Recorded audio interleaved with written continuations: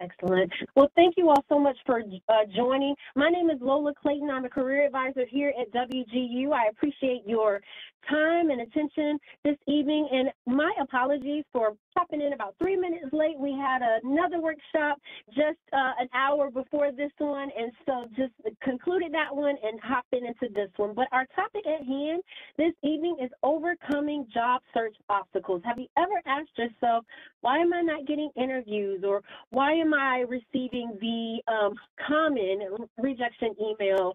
And maybe many of you are familiar with it. It goes a little something like this: thank you so much for applying, but we've decided to move on with other candidates. Anyone ever get that email? I'm raising my hand. I know I have. Has anyone else ever received that common email before? Yep, me as well, definitely. So thank you for that.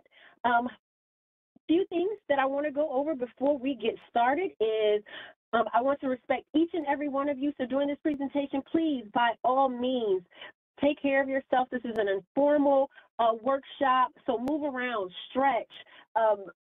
Just remain on mute if you can. If you need to step away or grab a drink of water, by all means, please find that you are very comfortable, and I want to just respect you and honor you at all times. So please make yourself comfortable throughout our time together within the next 40 to 50 minutes. If you have any questions outside of this presentation, feel free to send them over at our email address, which is careers@wgu.edu.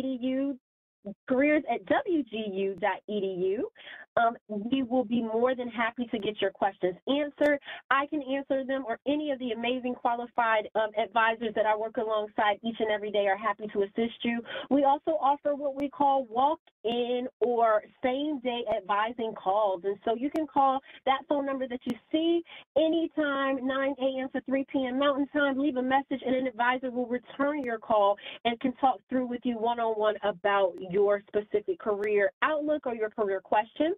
And keep in mind, this presentation is being recorded and available for public viewing, so a recording link will be sent to you by Friday of this week.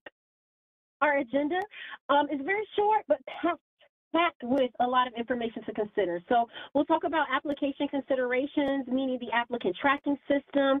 A question for the greater good of the group: has anyone worked in a recruiting role, maybe hiring, onboarding, bringing people into an organization? Just curious, may lean into your experience if anyone has worked in a recruiting role. If you have, great, and you feel comfortable in putting that in the chat. If you haven't, no worries at all. Just always like to do a temperature check to see who is in the audience with some experience that maybe can provide a testimony. And just back in, okay. Perfect, excellent, sounds good. Temp agencies as well, if you worked in anything that's under that recruiting umbrella. Okay, no problem, no worries at all.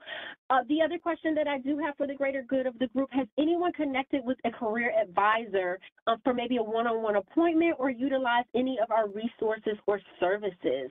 Again, just a temperature check. If you have, great. If you have not, no worries. Just always like to ask to see once. Okay, wonderful. Wonderful, excellent. Thank you so much for your engagement with that. So we'll talk about a few things. Again, application considerations. We'll talk about experience and skills gap. Now, that second bullet point is going to be quote unquote crucial, because when you are trying to conquer a job search obstacle, you really want to address the expectations that have been presented on a job posting. That is going to be very, very helpful. In the previous workshop just before this one of the branding strategies that's recommended to anyone that is trying to overcome a job search is focus on your mindset of being, instead of a job seeker, a solutions provider. And so sometimes everything starts with our mindset and having a mindset shift. And so if you do that and you can create or see yourself as a solutions provider, then that will help you see, this is what I need to do, or this is the expectation on this job posting. What solutions can I contribute and can I bring to this role? How can I reflect that on my resume? And more importantly, how can I provide and showcase that during an interview? So those will be some rhetorical questions that you can ask yourself, but if you create that mindset and that approach, it'll be helpful in closing in some of those experience skill gaps.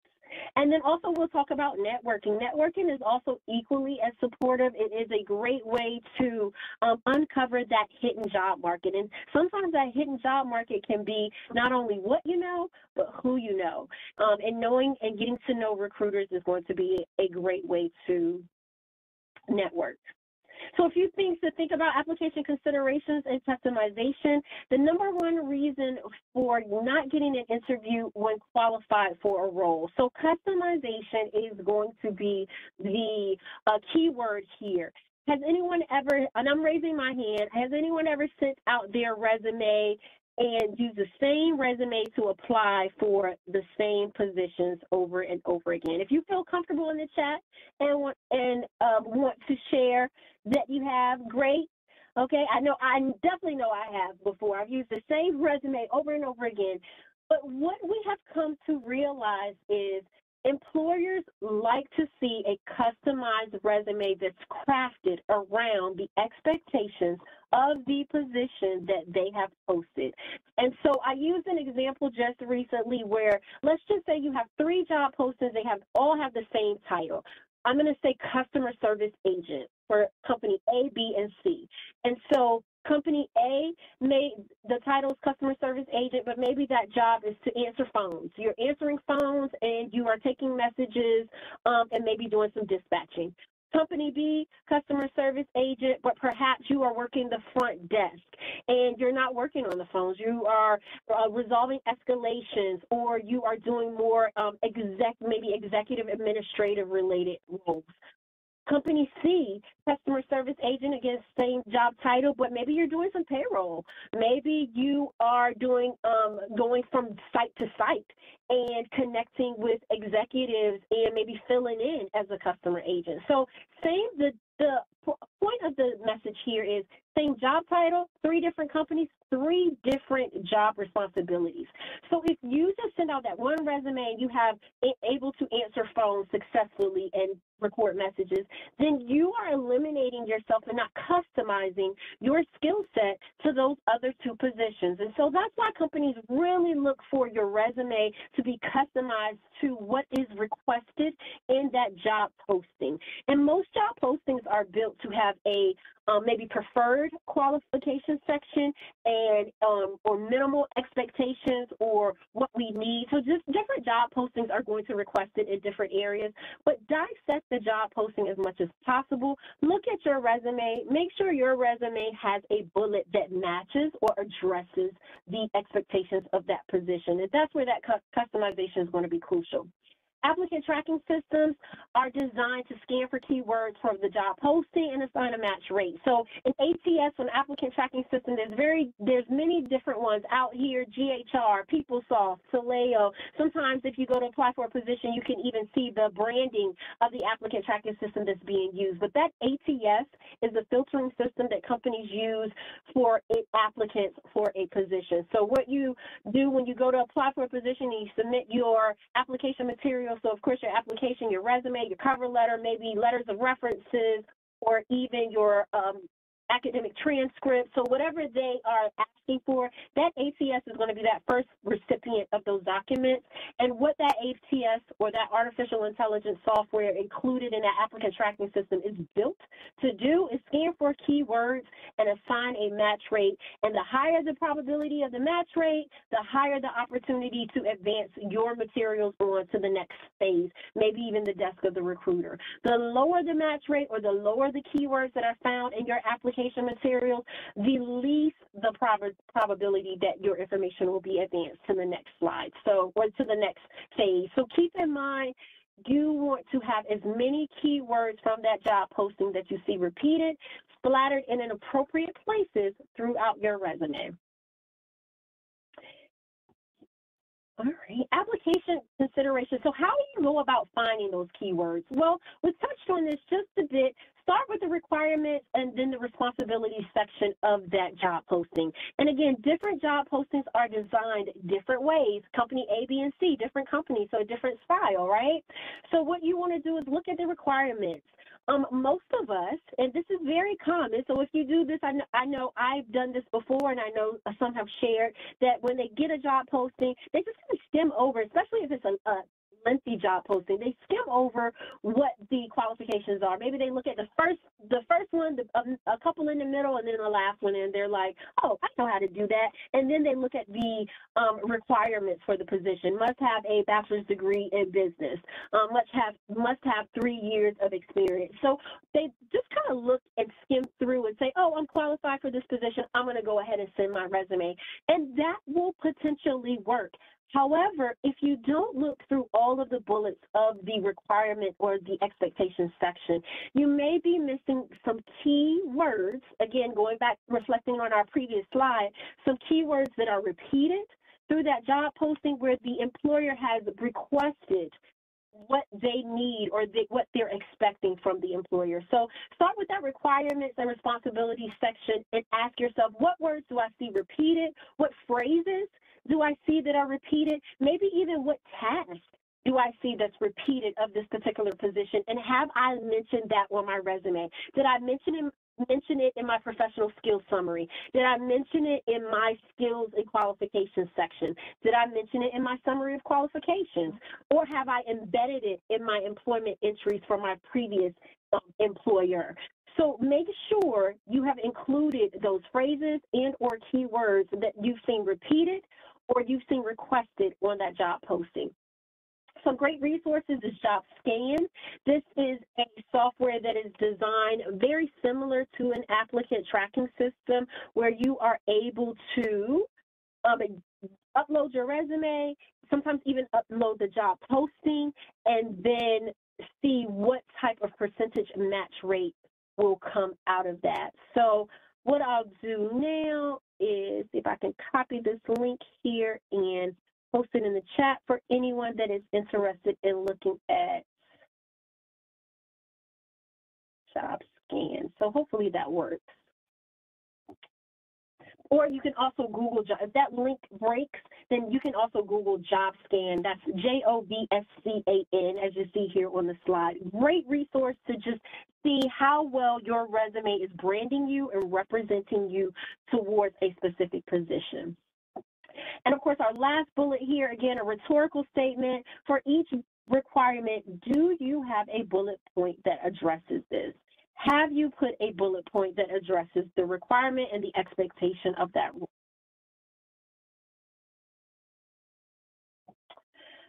In addition to that, templates and formatting. So the applicant tracking system, or the ATS, is notoriously bad at reading any formatting embellishments, any templates. One great thing about Microsoft Word, they do provide a template for you. Has anyone ever used the templates that Microsoft Word has created? Again, I know I have. I always ask these questions because these are things that I've done before as a job seeker. Yep, I've used the template before. I know even one of my kids, when they apply for their very first job, they use one of the templates. But keep in mind that applicant tracking systems are not always designed to accept those templates. Sometimes the characters, the alignment of those templates can get into the way and become very complex for an applicant tracking system. So with that being said, we recommend that you use a clean Word document that ensures readability so that the applicant tracking system can fluently and with ease be able to scan and find those needed keywords that are aligned with that job posting. Sometimes columns, colors, borders, style elements, pictures, different bullet point characters. Maybe you use a closed bullet point and then later on in your resume you decided to use maybe arrow bullet points. Sometimes too many characters can be complex for an applicant tracking system. So just use a really clean Word document. Maintain consistency with your fonts. Maintain consistency also with your font size, as well as with any bullets that you decide to use.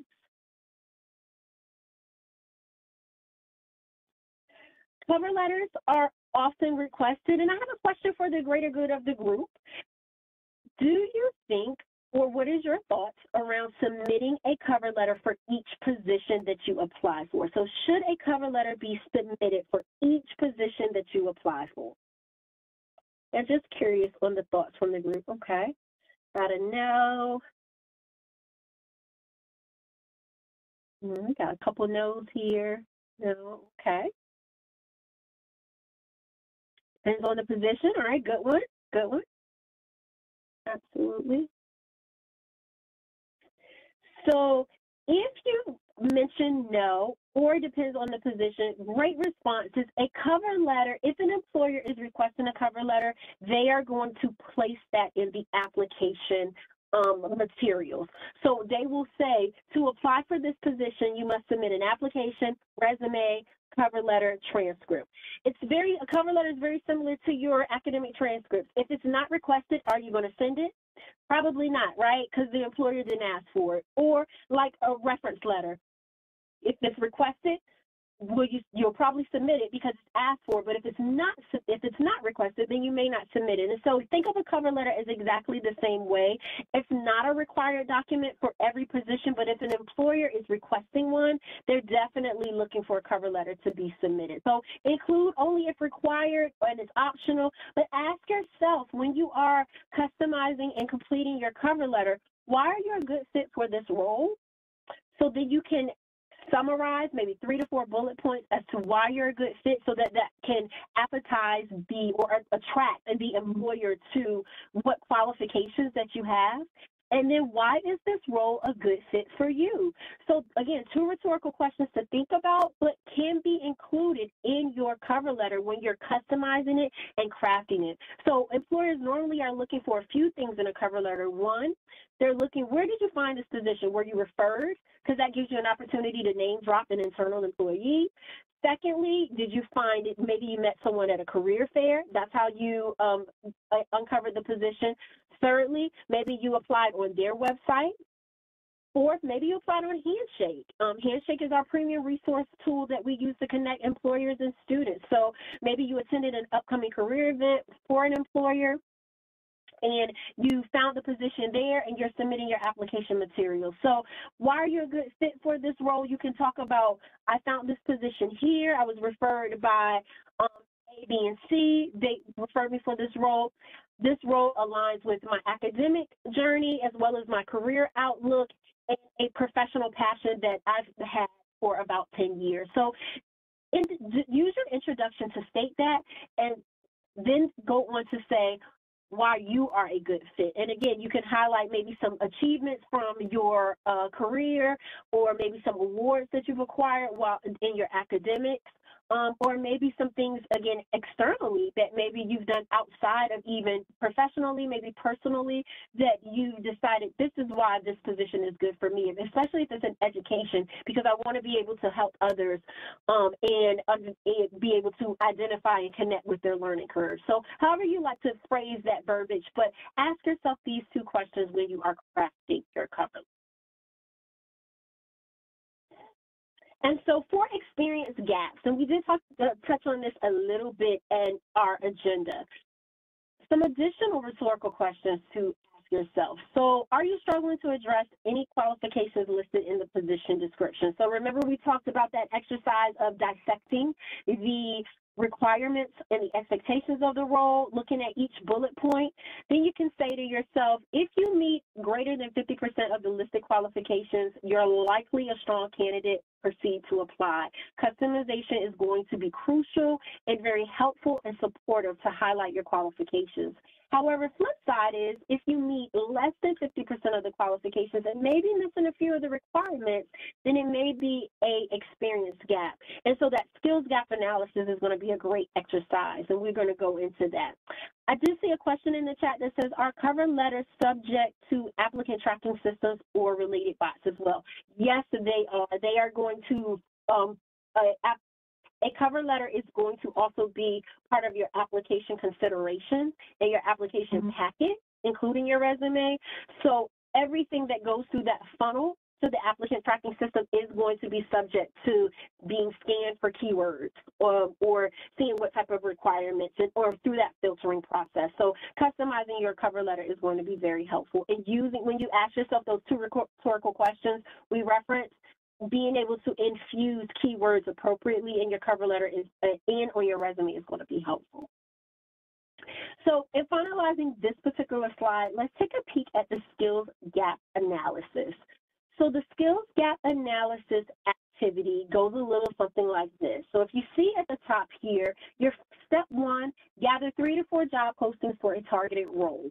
So I'll reflect back on the example I shared or mentioned about a customer service agent. So three different companies, 3 different skills needed, or 3 different job postings, same job title, right? So gather 3 to 4 job descriptions for a specific role. For each shared qualification, ask yourself, do you meet it? So this is when you are looking through the expectations of the position. Do I meet it? Do I have a skill that I've referenced on my resume that speaks to this? If you did, how so? Have you written it in action, task, results format where you've been able to provide the reader to show what action you've taken, what the task was, and what results you brought to the company? So if you do meet it, how so? And have you written it in action, task, and result format? And what will you say on your resume? And then your third step is for significant or critical gaps. So anything that you're unable to meet, consider what steps you will take to be more competitive. So that's where this step 4 comes in, this grid here. So perhaps on that job posting, the employer is asking for someone with advanced Excel skills. So perhaps you work with Excel, right? You may have a entry-level knowledge, but this particular job posting is asking for you to have advanced Excel skills. So you've identified that this is a need of yours, so that's going to be your second column.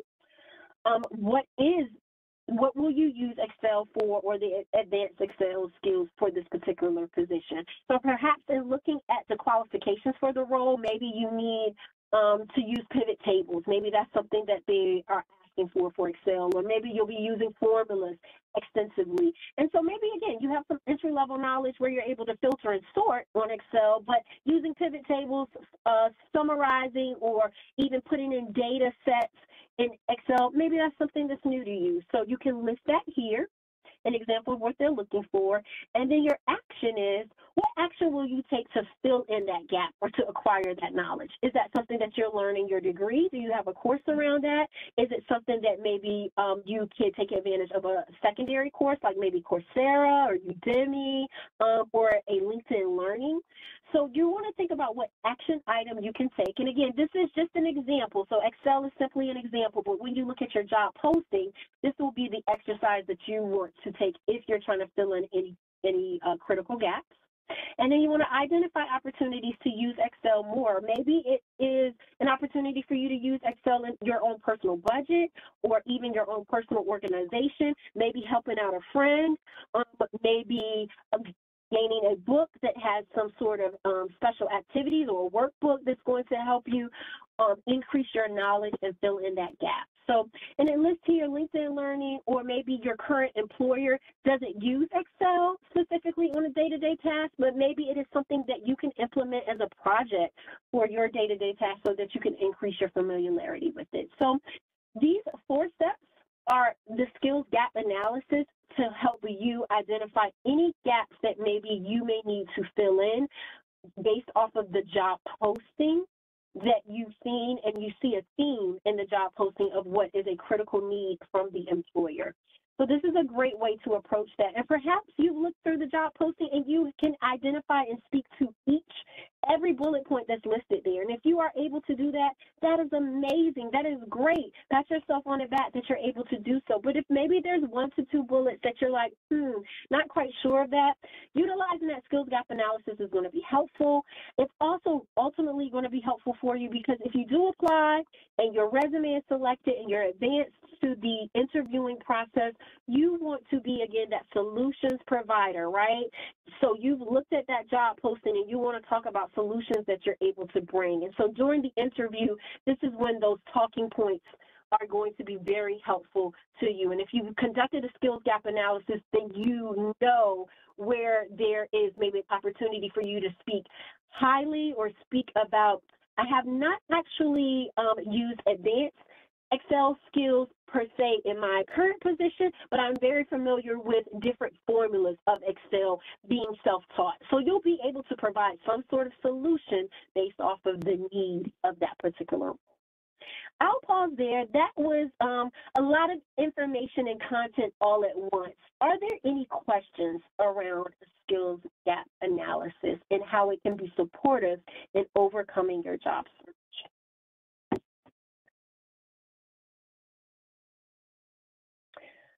Question, what are your recommendations for those that are pivoting to different career? For example, I have experience in nursing, but I'm working towards education and cybersecurity, but not relevant job experience. So great, that is a great question. And so if you are a career switcher or a career changer, a few things that I recommend. One, to start networking. One of the phrases that I always like to use is not necessarily what you know, but who you know. And so if you're able to network internally, let's just say maybe you're working in a hospital or an assisted living facility and there is a IT support that is in-house, great way for you to connect with that specialist and say, you know, I am learning about cybersecurity. Do you have any knowledge about cybersecurity? Are there any, do you utilize information security in your current role? So taking advantage of maybe networking, and that's just an example if you can network in-house within your current employer. But if not, utilize the WGU Alumni LinkedIn tool. That's going to be helpful to see what other WGU alumni are working in a cybersecurity role. You can send a direct message to them, kind of chat and ask for some time. Can I just kind of ask about what your approach was like in graduating with your cybersecurity degree and how you ended up landing a position?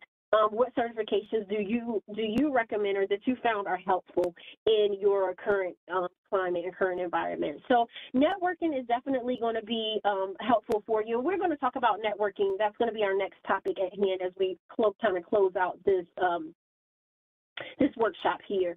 So if you are career switching or career pivoting, showing your commitment to the industry of choice is going to be helpful. The third thing that I was going to add to that is a skills-based resume. Has anyone ever heard of a skills-based resume before? Yes. Okay, wonderful. No. Okay, perfect. Got a little mixed reviews there. So most of us are pretty familiar with a chronological resume. So that's when we have our contact information, summary of qualifications, and then we insert our professional experience using month and year format, right? So that's the pretty common resume. But a skills-based or functional resume is an opportunity for you to provide, again, contact information, summary of qualifications, or a professional profile, and then you start to break out in subcategories what skills you have towards a particular role. So I'll go back to cybersecurity as an example. If you're looking at a skills-based resume, maybe your first bullet point is going to be information security, and you're going to list maybe some certifications, maybe some courses that you've taken around information security, what knowledge you have about information security, anything that maybe you've done externally as it relates to cybersecurity or information security. And looking at job postings are going to be a great way to see what employers are looking for, to see what skills you could potentially lean into or blend onto your resume. So a skills-based resume is really an opportunity to showcase your skills and your knowledge in different subcategories as it relates to the job posting. And so that's really helpful for anyone that is a career switcher or career pivoter. So networking as well as using that skills-based resume is going to be helpful. And any additional questions around that, please, by all means, or if you would like to have your resume peeked at by an advisor or myself, anyone is happy to assist you. Happy to do so, and then we can provide you some content and maybe areas where you can plug and play different experiences that will be helpful in targeting that particular industry. Another quick question that came through the chat is, would you recommend linking to your GitHub profile directly in your resume? Yes, I would.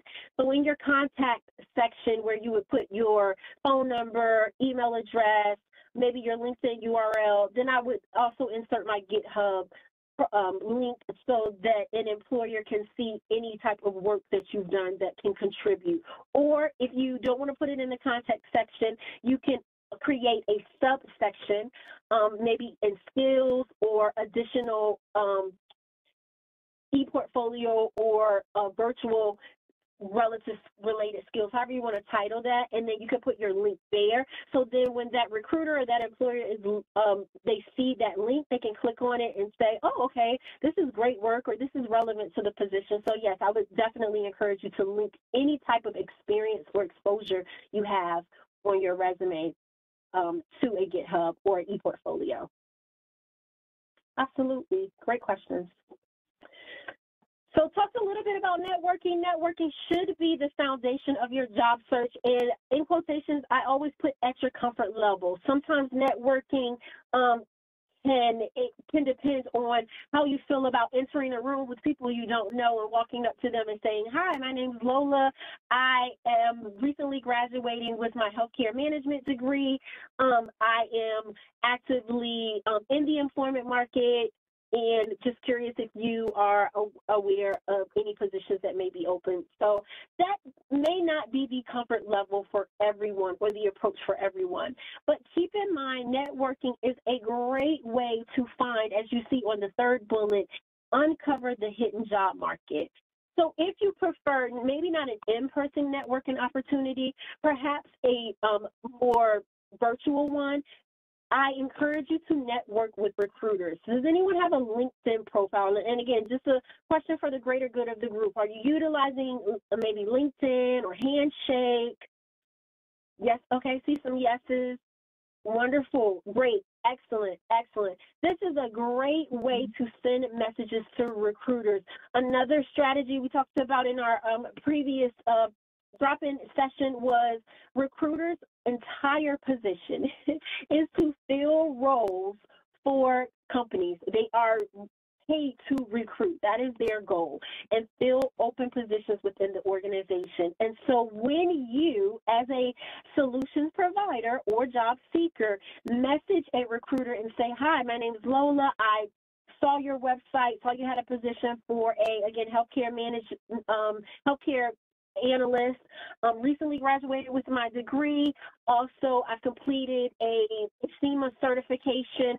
Would love an opportunity to chat with you about that position and how my experience aligns with it. A recruiter is going to say, whoo, high five, I got someone that is interested, so I don't have to source or go searching. Someone actually emailed me and they're interested. So that helps the recruiter to fill that particular position and potentially increase your opportunity for an interview. Or maybe the recruiter may say, you know what, we actually filled that position internally, my apologies, but I do have another position that's either up and coming, or we have one at our sister office, or a remote position that's available. So planting those seeds and messaging recruiters who are going to be your initial point of contact for that, again, either hidden job market or that uncovered job market is going to be a great way.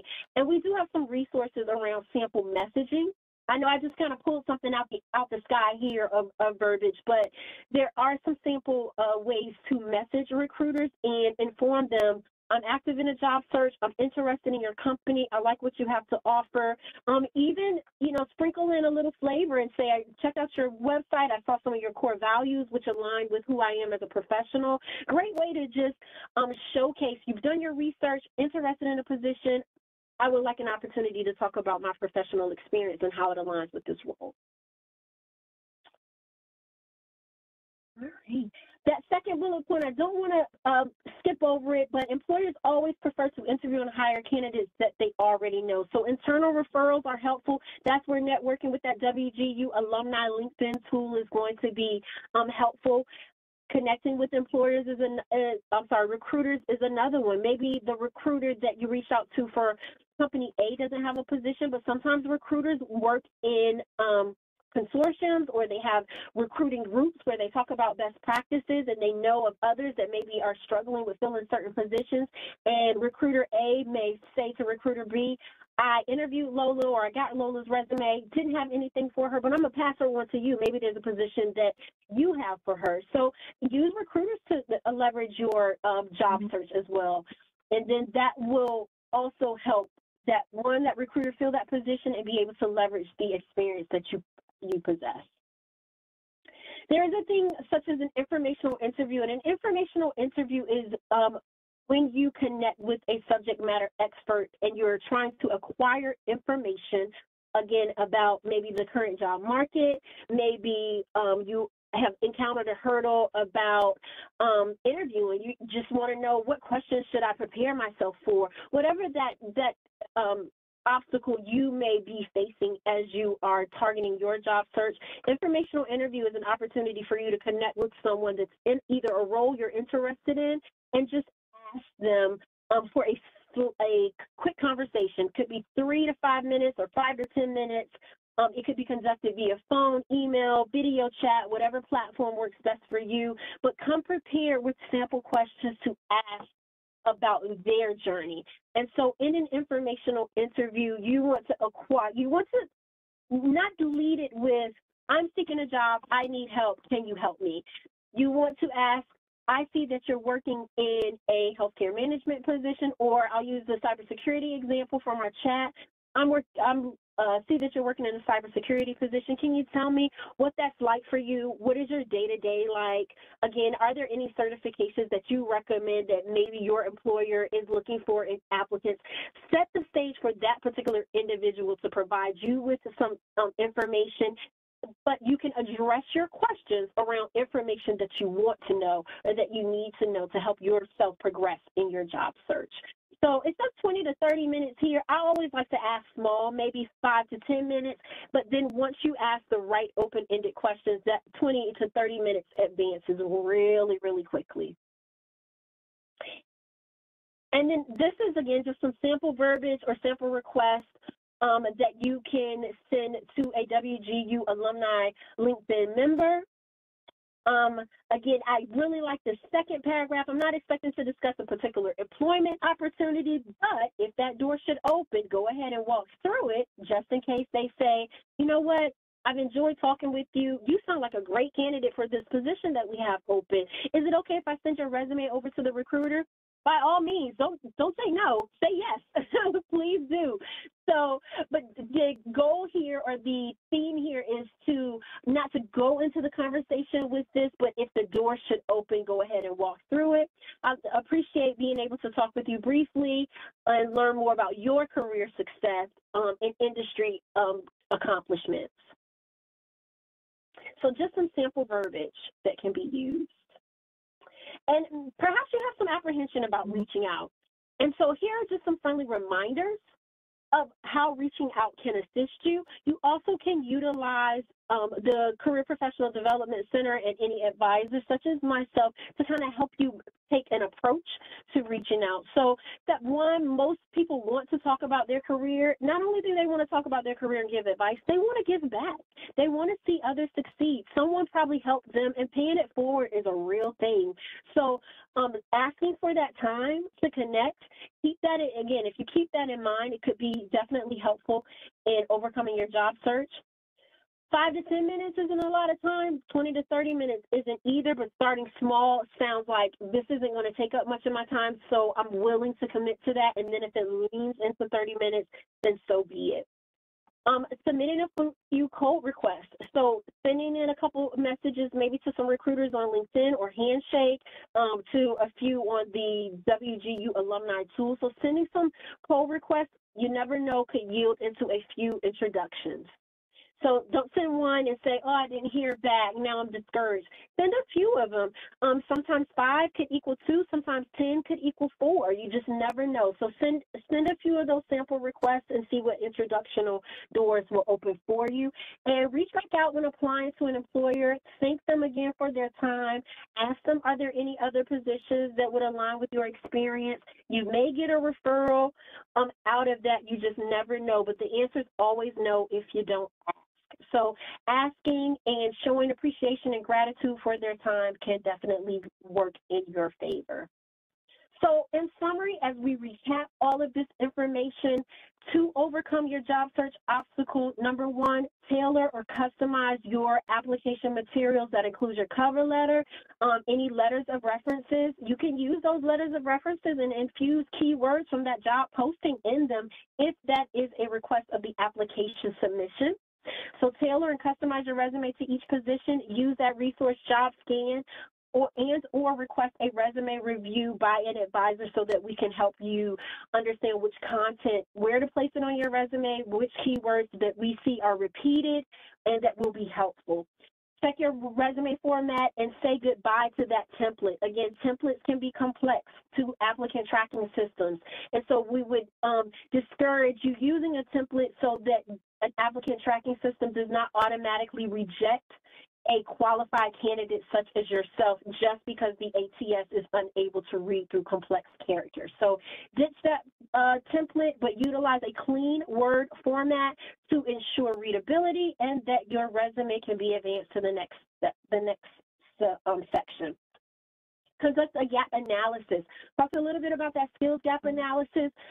Conduct that activity. Step 1, look through, gather those 3 to 4 job postings. Step 2, ask yourself rhetorical questions. Do I meet each expectation of this role? Step 3 is to make sure that you identify any gaps.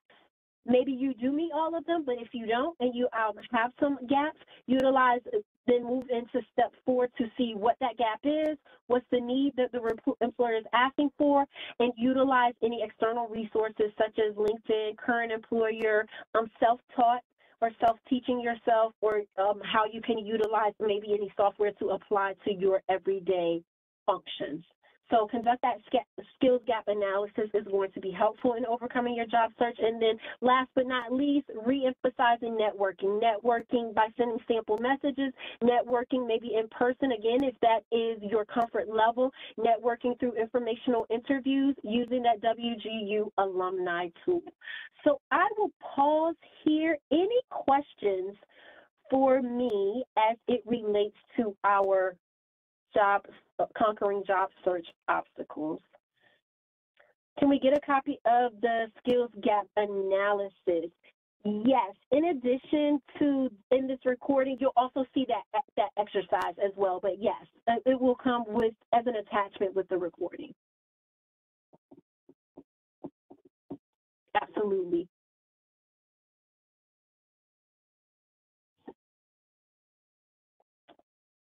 All right, perfect. Well, that seems to be the only question in the chat. Just want to put in the chat box the careers@wgu.edu email address. If you have any questions that you would like to ask outside of this presentation, please let us know. If you would like to connect one-on-one with an advisor, please let us know. I see a couple of questions coming in at the chat, so I'm not going to close out until I answer all of them. And one question is, let's see, similar to the question earlier, do you have any recommendations to avoid remaining typecast? Often when I speak to recruiters about opportunities in business as my educational focus, I'm usually followed up with information technology roles. Instead, due to my past experience in the industry, is there a professional way emphasizing that I'm trying to transition out of IT without completely shutting down the dialogue established with them? I typically end up ghosted when declining their preferred opportunity. Great question. I'd like to chat with you a little bit more about that specifically, maybe specific titles. So I encourage you to send an email through careers@wgu.edu and let's schedule an appointment. But I will provide you with a solution here. What's helpful too is if you title your resume, so use a resume with a title about what type of position you're targeting. So for example, I'll use just a recruiter. If you are targeting a recruiting specialist, where you put your name, so if you can visualize a resume, you have your name, contact information, summary of qualification, a title right underneath your name, recruiting specialist, and then a summary of qualifications that align to that title, skills that align to that title. If you're using a skills-based resume, then you want to use subcategories related to that recruiting title. If you're using a chronological resume and you have some previous experience, then list that there and make sure it relates to that title. So titling your resume is almost like a news article. It showcases and it prepares the recruiter of what type of conversation and what type of skill it is that you want to use and that you're targeting and striving for. So that's my immediate recommendation to you. But again, I invite you to send an email. Let's talk one-on-one, look at some specifics, and then we can talk through some additional resources that can potentially be helpful for you so that you won't get ghosted or have to decline, and maybe can pivot the conversation so that it is a result, a satisfactory result for you. Is career help from WGU only available while we are enrolled, or if you are an alumni? Happy to assist you with some career assistance. So if you book an appointment, or if you call and leave a message, an advisor is going to call you back, or if you book an appointment, you're going to get a call. So we are happy to assist you and answer any questions that you have. And what would you advise for amount of jobs to apply to at once? Tailoring resumes and can take some time. Yes, it can. You're exactly right. It can definitely be time consuming. So I don't have a specific set number that you should apply for. I think you should apply for as many as you can through your comfort level. Now, I have heard some say that they do 5 a day. Some say they do 10 a day. And I've heard some take that approach because they have crafted a resume where it requires less modification, or maybe they've looked over or studied certain job postings and they already know where they're going to modify their resume in certain areas. So to answer your question, I don't have a set number for you. I can make recommendations off of what others have done, 5 to 10 a day, but I encourage you to do what you can on a day-to-day basis. But customization, again, it is going to take time, but you'll be surprised that time is going to be a great return on investment if it leads you to from application to interview or application to offer. Yeah, absolutely. Thank you so much. I hope I have answered all of your questions. I am happy to stay on for about another minute or so. If you have additional questions, I encourage you to, again, grab that email address, send your questions over to careers@wgu.edu. If you have questions specifically about the content that I have shared, you are more than welcome to address your question directly to me. I'm happy to answer it for you. Also, keep in mind a couple of things. One, this is one of the many workshops that revolves and rotates each and every month that's presented by our career professional development team. We have others, such as our resume workshop. We have conquering a career change or overcoming a career change, or tips and strategies around a career change.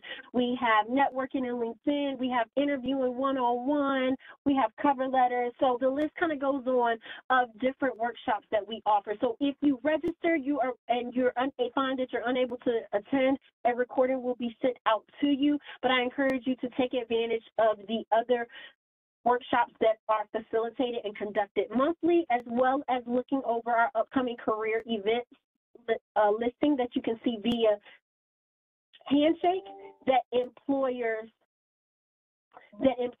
are able to, that employers lead, excuse me, got a little tongue-tied there, but that employers lead. So that upcoming career events listing provides some information about workshops that we facilitate in the CPD team, as well as ones that employers facilitate that has great information as well. So thank you all so much. We also offer, this is a new resource, drop-in hours. So drop-in hours with a live advisor. If you have specific questions, bring your questions. All questions are welcome. None are too little, too small. You will see them posted, the drop-in hours and times and days posted on Handshake, same way that you uncovered this particular workshop. So we invite you to come. Maybe you have a quick question, you want to just get it answered, then we will be available to provide that response to you as well. So much appreciated, everyone. Thank you so much. Will there be a recording from the Resume Lab from last week? Yes, if it hasn't been sent out already, I will make sure it gets sent out by tomorrow. Yes, definitely will. Absolutely.